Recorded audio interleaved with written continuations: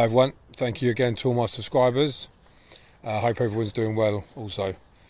I promise I'll do some stories about some of my street fights. I've been thinking about it. I didn't really know how to approach it because I didn't want to glamorise fighting and sort of go on about street fights that I've done and things like that, but it was a big part of my life, and I was known as a street fighter well before I was a boxer.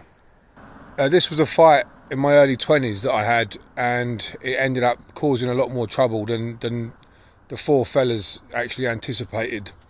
So this was when I walked into a pub on a Sunday afternoon for a bit of lunch, me and a girl, and as we sat down for Sunday dinner, like 2 in the afternoon, four of the local blokes, thought they were the local hard men, came over and just attacked me for no reason at all.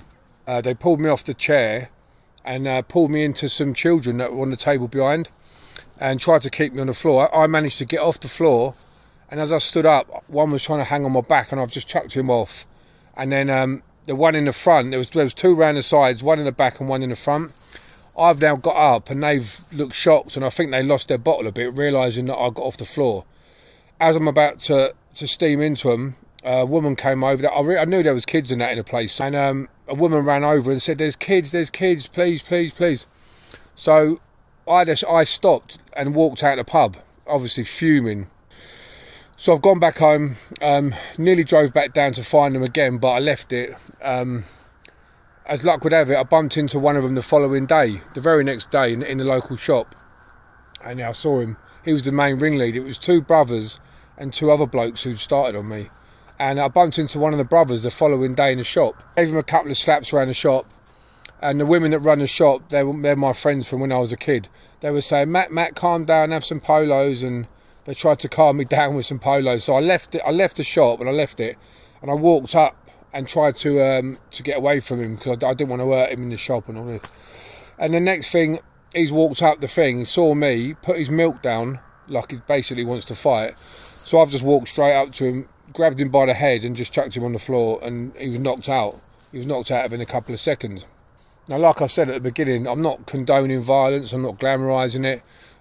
This was me retaliating for an attack on me by four men.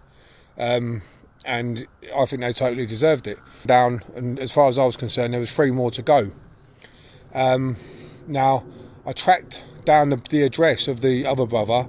I turned up at his house, knocked on his door, and he was very, very apologetic, because by this time they found out who I was, and they'd done their research and a bit of homework, and they really changed their tune from the night. So the brother knocked on the door, and the brother was worried. So I'm not a bully, and I see someone's worried, apologetic, and I sort of let him off a bit. So now I was on the warpath, and I'm trying to track these lot down. They've done their homework, found out who I was. They've gone to Norman Buckland to try and see if he can stop it.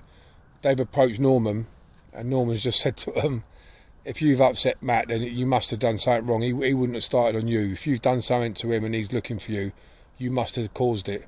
And I can't help you. I've gone to Norman for help. Typical cowards, typical bullies, troublemakers, cause trouble, find out someone can have a fight, and then they bottle it afterwards when I come looking for them.